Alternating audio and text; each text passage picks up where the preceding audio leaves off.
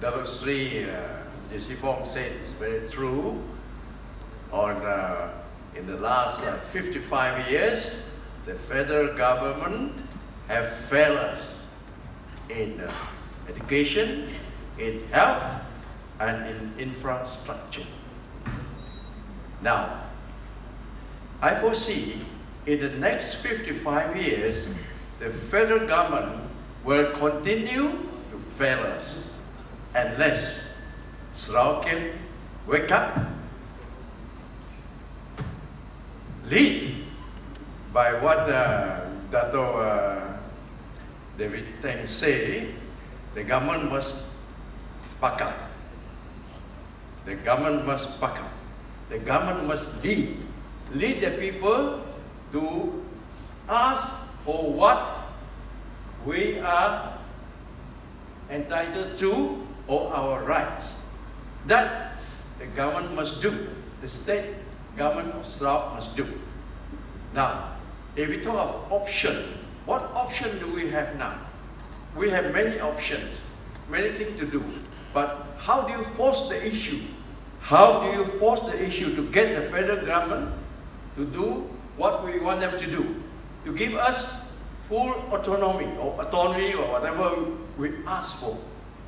If we don't give us the autonomy, what do? We, Sarawak and Sabah, should partner or gang up and kick Malaya out.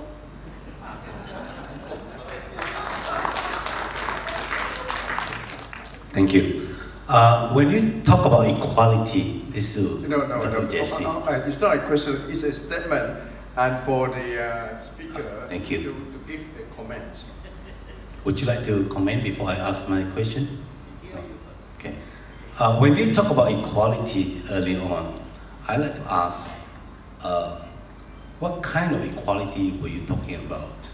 Because when you mentioned VKLU wanted to change the constitution and amend clause 2 early on, by doing that, you can actually achieve equality among Sarawak, Sabah and Malaya. Now, to my mind, how could we achieve equality no matter what you do when there are 222 parliamentary seats and we only given 31? So when you talk about equality, we should rightly get 74 each. Otherwise, there is no equality. That's number one. Number two, when you talk about equality, do we want to be equal when it comes to wealth? It comes to oil and gas resources, which we rightly know Sarawak has much more than them. Do you want to be equal and give them equal share, more share? So, number three, when you talk about equality in terms of religious freedom, do you want Sarawak to be equal to Malaya?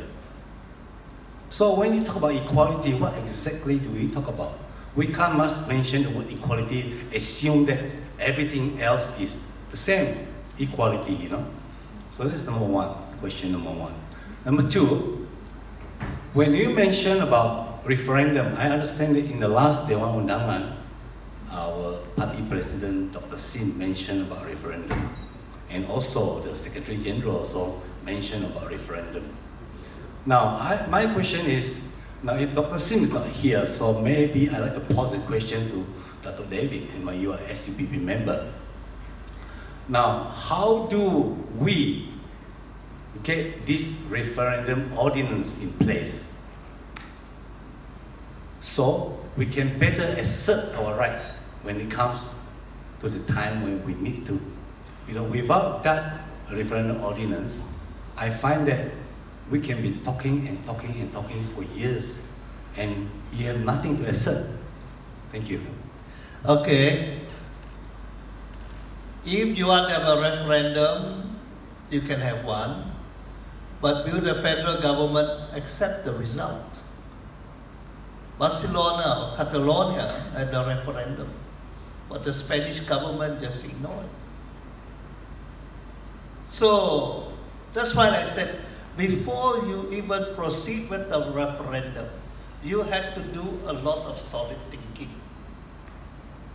And say, what is it that you want to put across to the people? What is it? Right? You just can't have a referendum and say yes or no. The federal government can just ignore that. They might even declare an emergency, and you end up in the worst situation. Right? Number two, on your point about equality, I never believed that we can be equal to Malaya. No way. We can never be equal to the federal government. I said in my talk just now, you know, they never want to give us any sort of equality. Only Tun Razak make one passing remark about equality. The rest of it, they have everything, they just give you something. And the thing that the little bit that they give you, they don't fulfill. So you are left in the doldrums. That's where we are now. So when Tan Sri Adinan came along, we talked, and he said, okay, you know, you're going to do this. So I said, good, go ahead. And we must pursue it until we reach a favorable conclusion.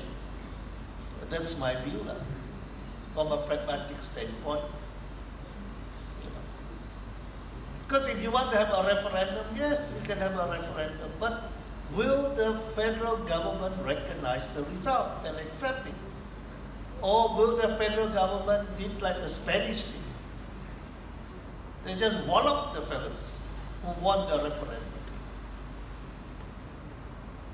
So that's the big issue.